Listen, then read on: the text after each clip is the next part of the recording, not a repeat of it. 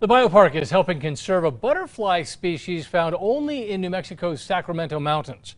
The population of checker spot butterflies has been declining since formal surveys began in 1999. Because of habitat loss, it is one of the most endangered butterflies in the country.